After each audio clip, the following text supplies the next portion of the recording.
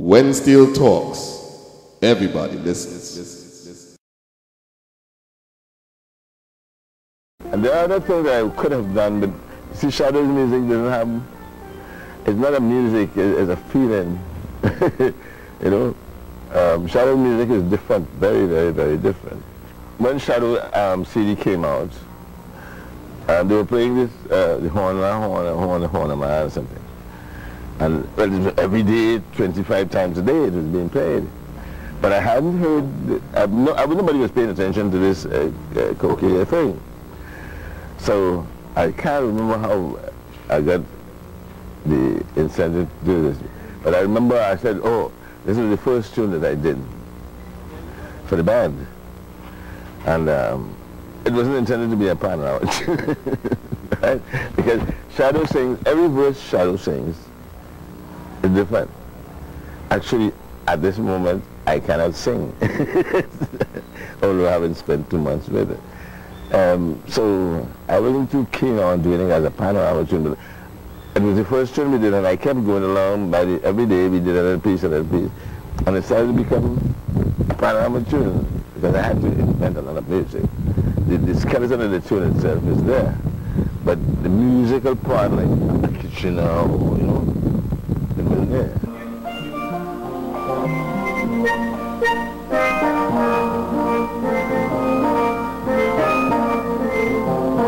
Any music you do, you have to get a concept, paint a picture of what the tune is saying. Even though most of the people out there they don't know what's going on.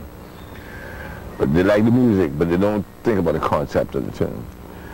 So this is Obia. I'm not too familiar with the Obia thing. I believe in my good looks to get a woman.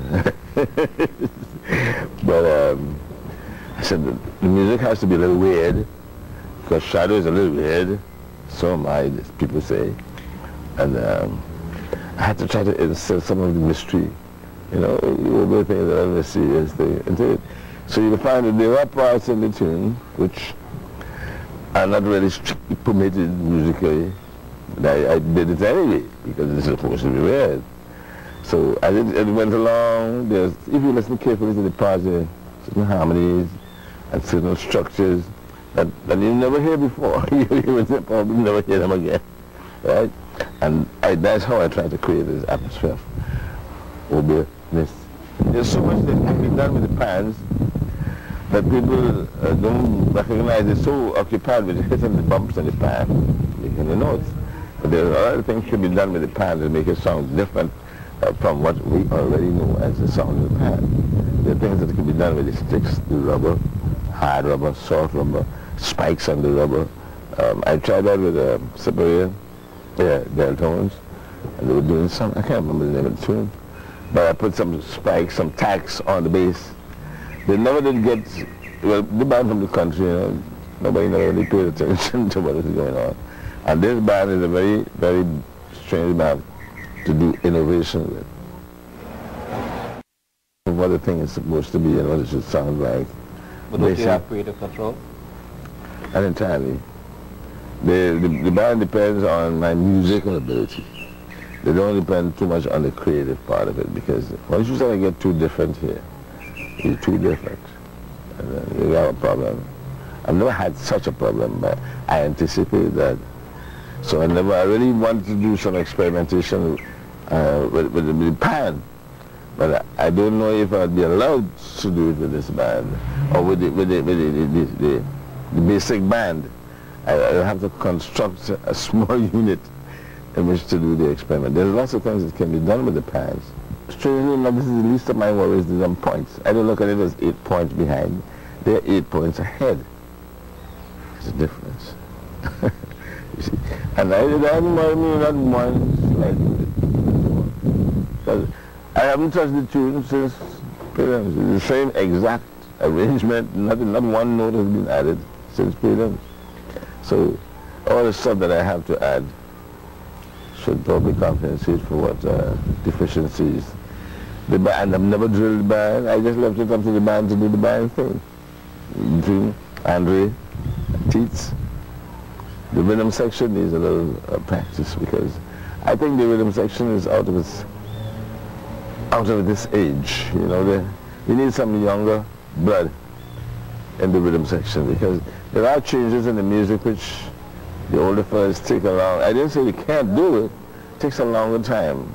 And time when you're doing steel band work is a very discouraging thing. When you take half an hour to make sure that everybody, 8 men, can stop at a certain time. I mean, I have to hear the tune from about 60, 70 times. You still have a problem. You see, I like youth in the rhythm section because they don't have the mental weight.